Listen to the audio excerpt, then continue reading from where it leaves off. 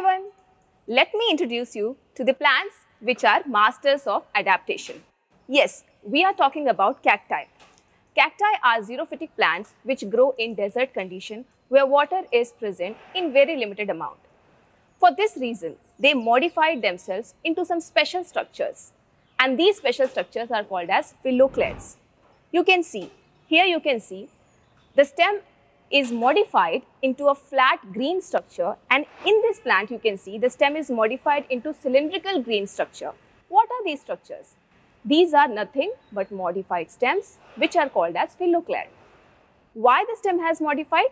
Because these plants, they grow in desert conditions, they have to store more water.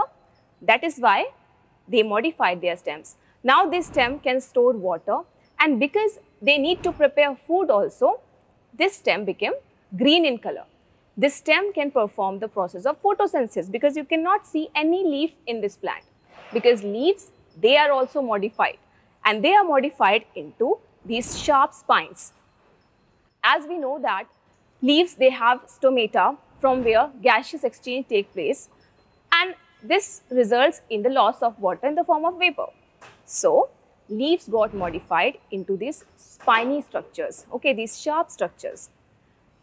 So these are two modifications which we see in cactus. Stem got modified into green photosynthetic organ which also stores water, and leaf got modified into sharp spine.